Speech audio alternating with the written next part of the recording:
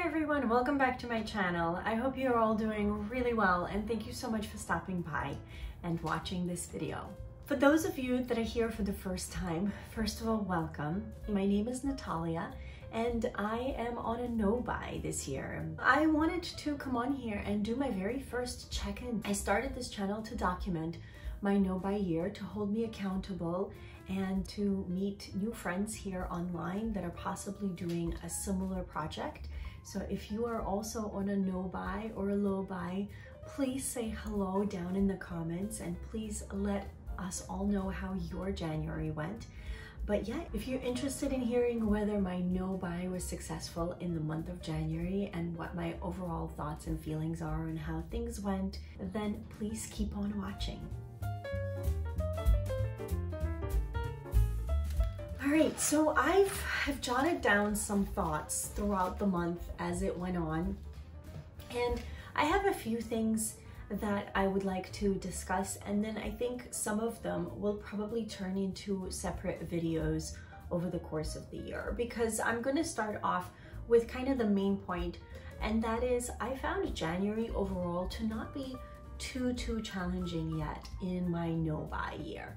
I predict that this is going to change as the year progresses because, of course, as we all know, with a new year come new resolutions and lots of excitement and lots of new inspirations and aspirations. So a lot of our habits start off really strong, and then after a few weeks, of course, people kind of lose steam and other life events throw them back into the regular loop of things.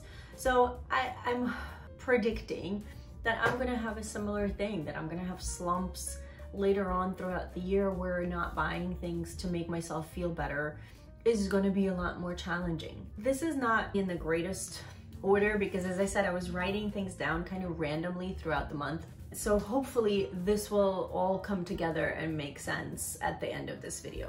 Overall, I haven't had too many temptations in the month of January, and there are some factors for that we're about to tackle. I think if we're talking about makeup releases specifically in the year of 2020, there's already been so many things that have been done and redone. So I feel like part of the reason that it has been fairly easy for me to not be too tempted by a lot of the new makeup releases is that there have been, I don't want to say uninspired, but there's been a lot of repetition. And I would like to do a video later this month where I would like to talk about some of the latest makeup releases and my thought process on why I wasn't really excited about them to begin with. There are definitely a few things. There are definitely a few things on my imaginary wish list, but I think overall the makeup releases just in the month of January and the beginning of February, which is when I'm filming this, have been very much like if you've seen one palette, you've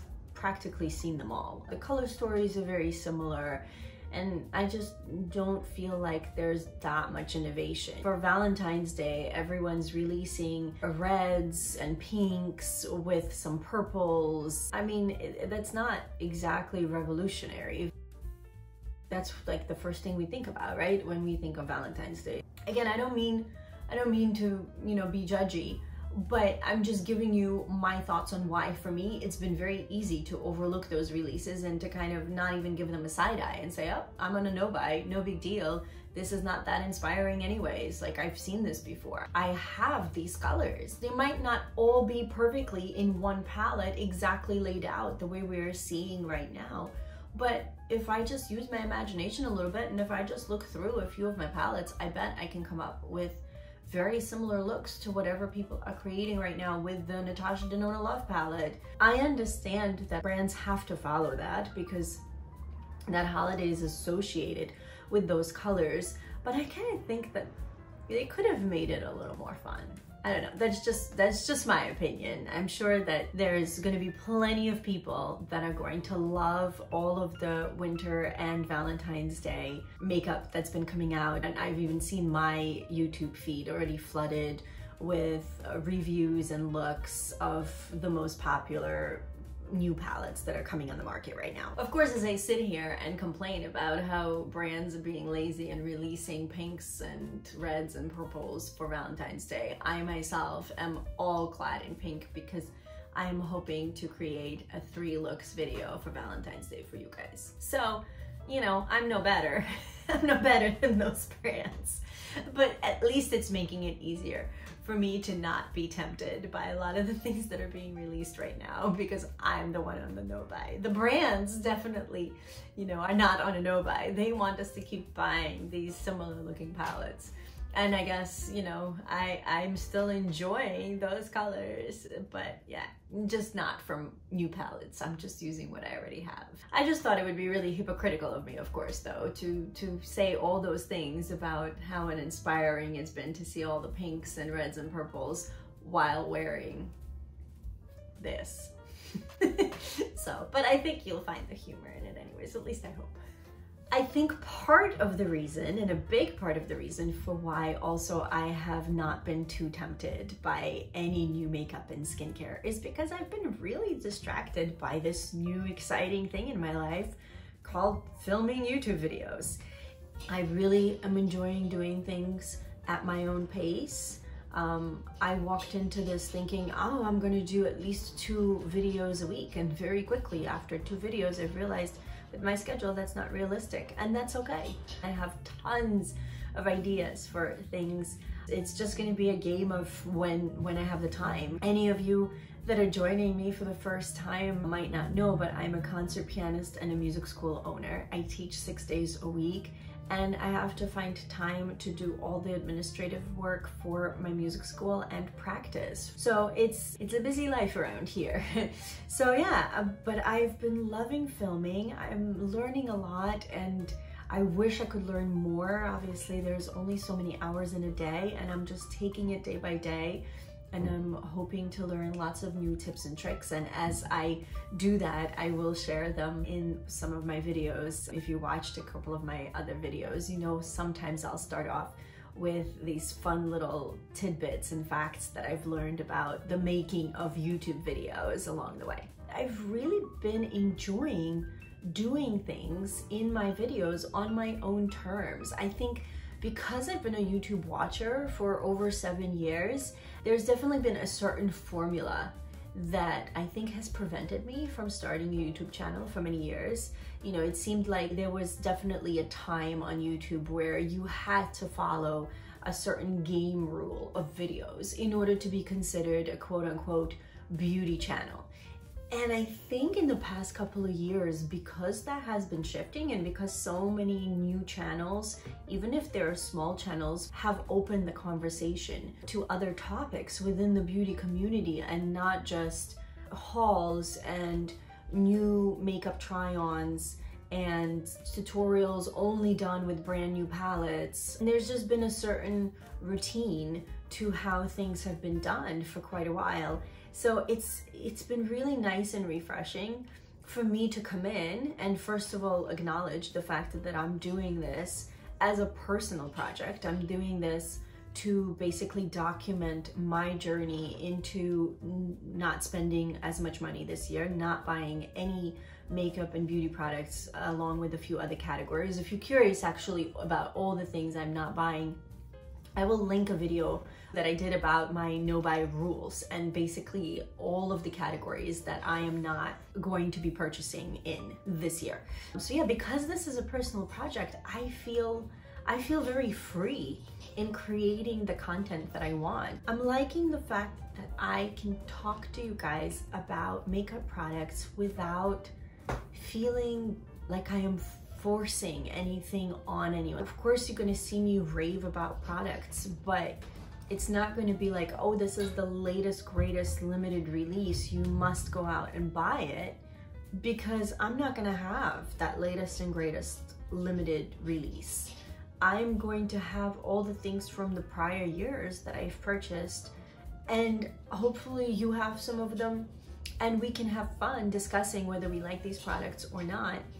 But if not, I'm just hoping you guys get some inspiration to go into your existing products and make them work and do fun things with what you already have. This is why I started my Shop My Stash. This is why I'm doing my panning project to discover what do I like enough to use it up. And I like the idea of making up my own rules as I go and seeing what works and seeing what doesn't. And I think because of that, at least so far in January, the no-buy hasn't felt restricting because I have so much makeup and there's so much creativity to be had with all the makeup that I have that I just don't think it is necessary for me right now to be purchasing anything new to accomplish pretty much anything I want. So yeah, I've absolutely loved filming. I've loved interacting with the people that I've already gained as subscribers who have watched multiple of my videos and have been so sweet to start conversations with me in the comments. I'm already just feeling so grateful, and I can't wait to get to know more people on this platform. So I'm really excited about that part. So far, the first thing that I've discovered is that with very few exceptions, the current releases have been fairly uninspiring to me, and I haven't been terribly tempted. The second thing for January is I've absolutely loved filming, and it's definitely been a huge distraction in the best sense of the word.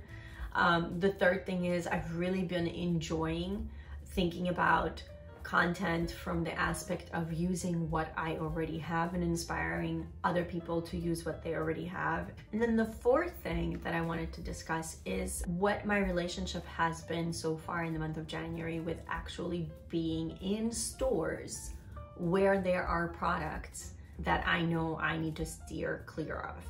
I've had to go in and just get a few things for the house or do some returns, and I found myself at TJ Maxx, I think twice. It's interesting because on the one hand, it's been very easy to just avoid the beauty department or avoid the clothing and the shoes department because I was going there specifically for certain house items that I knew I needed. Even though it's been very easy to avoid those departments, there's been this sense of tension that I can feel in myself every time I step into those stores. And I think that is because over the past year, or 2 years, I should say, in 2018 and 2019, I really have been trying to curb my beauty spending from stores like Sephora and Ulta. So I've instead used all of my shopping energy and transferred it to stores like Marshall's and TJ Maxx because, of course, they have sometimes their stores are a mess, but sometimes they have some really amazing finds. And a lot of the things that I will be using, I'm sure throughout the year, actually have been TJ Maxx finds. But I think because I know a lot of the damage that I've done both financially and psychologically to myself in the past 2 years has been at those stores, the moment right now I walk through those doors, I instantly feel tension and maybe even a little bit of fear that, oh, this is the place that can make me slip up. This is the place that has the potential to make me break my no-buy. I had like that urge to at least go look to see what is in the beauty section. Even though I'm not gonna buy it, I was just curious to browse. So definitely the habits are still there, you know, the urge is still there. And when I don't have another distraction such as working or teaching or filming a YouTube video, definitely the instinct to browse and shop is still there. So I'm gonna do, if you guys are interested, I would like to do a video about some tips for what I think I should do and others should try to do in order to have a successful no-buy. And I think definitely trying to avoid some trigger stores as best as possible would probably make it onto that list. Yeah, let me know if that's a video that might interest you. Just some of my ideas for what to do and how to approach a no-buy year and kind of some of the things that we should consider doing. So feeling uncomfortable in the stores that sell items I can't buy, it really has left me with that feeling of, oh, I shouldn't be here.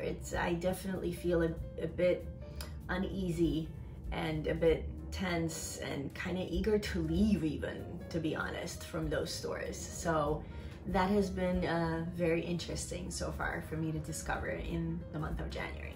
One of the big things, and I think this is going to be the overall theme of this year, is expanding my why. I know I did a, my initial introduction video to my no buy, and I talked about some of the things that I think are causes for my shopping and some of the reasons for why I think I need to stop shopping. And some of them are very tangible reasons, financial reasons, and some of them are definitely a lot more deeper rooted to just how my psychology is wired by now and what my relationship is to shopping. The shopping habits that I am trying to break now started so many years, if not decades ago, and that's going to take me some time to really process and fully understand.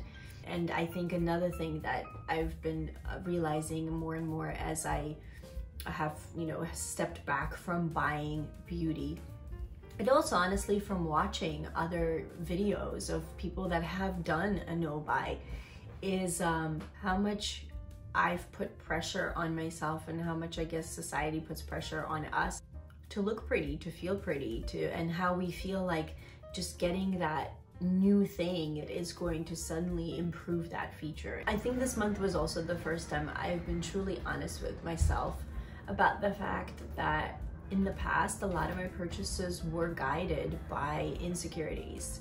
A lot of my purchases were guided by fears. A lot of my purchases were guided by avoidance. So I've been thinking about that more and more, and how I felt like the outside articles are going to somehow make me feel better on the inside. And of course, that's not the case. I think definitely for me, for a very long time, whether I liked to admit it or not, having that new thing was a temporary way to feel smarter, to feel prettier, to feel more confident, to somehow just feel better. And I'm curious to see how that's going to evolve this year, and whether I can break that psychology and start to really appreciate me for who I am. Speaking of realizing who I am, I think that's going to be quite a discovery too, because I think when it comes to certain things in my life, I'm not really sure who I am. I don't know, honestly, if I can ever fully and eloquently verbalize what that thought process is going to look like. I am one who feels things and doesn't always know how to express them. So for that reason, you might not get the beautiful soliloquies of Hannah Louise Poston on my channel.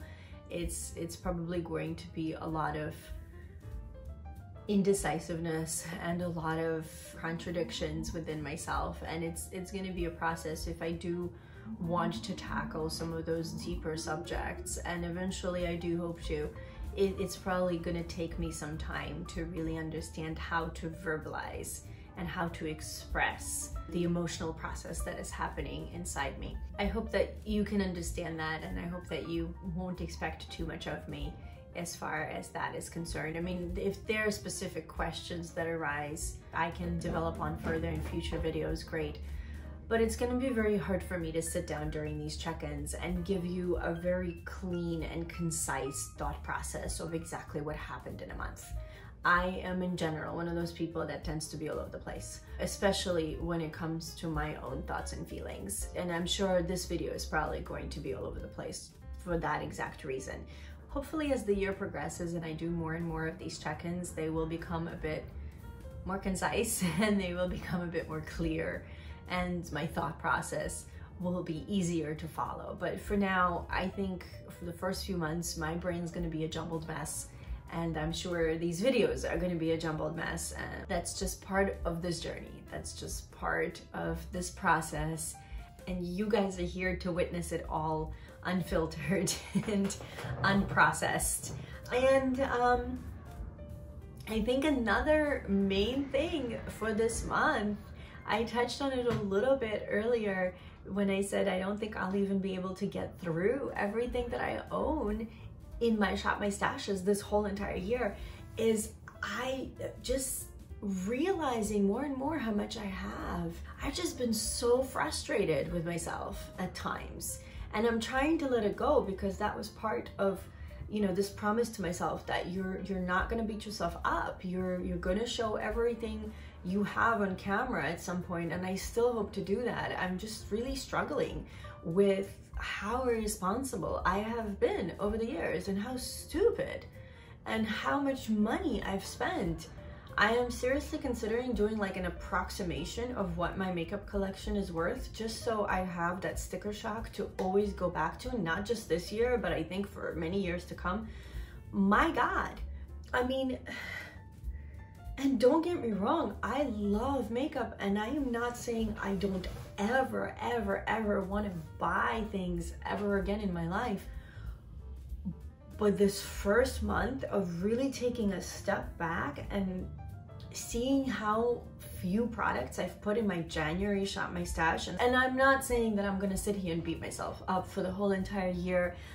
I'm going to, of course, let it go. It's already been done. But I think I need that reminder once in a while, just to, you know, settle me down when I, again, start thinking about, ooh, I want this new shiny thing. Ooh, look at that eyeshadow palette with, you know, the 20 incredible new colors, 19 of which I probably already have, and they're just put in a different order and in prettier new packaging. Now that I'm filming and actually having a more tangible relationship with all of my makeup products, it's just making me realize, my God, woman, like how much makeup did you really expect to use in your lifetime? Like, what were you thinking? Again, I don't want to dwell on it, but it comes back. It cycles through me every few days, that's for sure. I have so much to learn, and I have so much growth ahead of me in these departments, because I feel like my shopping habits started very early on. I started to accumulate credit card debt, you know, in college years, and it's basically been an up and down roller coaster ever since. And this year is going to be, I think, crucial for me, because I really am tired of feeling like I'm a slave to my own bad habits. I haven't had financial stability or financial freedom ever in my life, and I know it's not gonna happen in this 1 year, but I definitely wanna make the steps towards it. So my why has definitely strengthened. I know I've already talked about it a little bit as I watch more YouTube videos and as I'm trying to dive into budgeting. Not very successfully yet, but I'm really making an effort, and that's what counts. And with every month, I hope to get better and better. So my financial why has greatly expanded over this past month. I'm just seeing with even more clarity how important it is for me to appreciate what I already have and to learn how to replace items, at least for now, while I'm not financially stable, with only necessities, only things that are absolutely necessary. I think that's pretty much it. To kind of summarize, it's been a mixed bag of feelings this month. Some things have been really easy to pass over and glaze through without even so much as a side eye. And some things have been more challenging. And the more challenging things, I think, have been internal battles that are starting and emotional things that I am now trying to sort of reorganize and find a shelf inside myself for each one of my feelings, and that I think is going to take a long time. But as far as just the actual act of shopping, overall it's been fairly easy. I walked into this treating this not as a punishment but as an empowerment, and again, I think that's going to take a long time, because I think I'm going to go through a roller coaster of feelings, and I think the main negative feelings that I'm gonna come across are definitely gonna be guilt, regret for how responsible and stupid I have been, feeling overwhelmed at how much I have and how I will never be able to use all of it, while at the same time I'm not one of those people that can just easily let go of things. You will probably see me be one of those people that will want to actually try things a few times before I let them go. And I would like to let go of some items this year, and part of why I'm doing things like Shop My Stash is to discover what do I like and what don't I like, or at least what is not necessary in my collection. That's probably going to take the majority of the year, if not longer, but so far so good. It's overall been, I think, a positive experience. especially the filming part and especially the posting YouTube videos. There's just something really exciting about it. It's still extremely scary and extremely daunting, mainly the technological end of things, and no, actually probably the time end of things even more so. I think if time was not of the essence, I actually have been enjoying watching YouTube videos and tutorials on how to edit and things like that, and I'm sure that there is so much more to learn. I'm just very limited on time, so I have to let go. I have to let my perfectionism kind of take a step back and say, you know what, this is the best you can do for today, and that's gonna have to be good enough. And I think that's the overall message of this month, is that even though I've had a lot of feelings of regret, feeling overwhelmed, I also have tried to come from the mindset of, this is not a punishment. Stop punishing yourself. Stop having those thoughts. This is your process to empowerment. It's going to be a journey, and I knew that. And this month proved it. So yeah. I think that is where I'm gonna wrap this up, because otherwise I'm just gonna be talking in circles forever. And please, if you're on a no buy or a low buy, I'd love to hear how your January went. Please share. Did you have any temptations? What were they? Did you have any breakthroughs, or, you know, was it easy? In my case, it was busy as well. So there was really little time for any sort of distractions, which is great. Hopefully we're gonna keep on sailing through. We can do this. So yeah, thank you again so much for watching. Please, if you haven't already, subscribe, hit that notification bell. I'd love to have you, and it will really help me meet more people on here, as more and more people hopefully will get to see my videos as they become more and more recommended. And I can only do that with your help, so I would greatly appreciate it. I hope you are having a wonderful, wonderful day, and I can't wait to see you in my next video. Have a great one. Bye.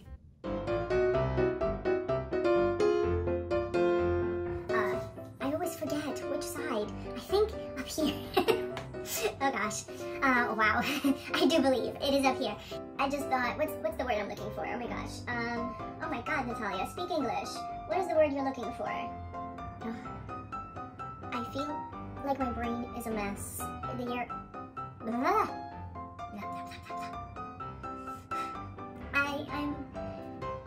at a loss for words.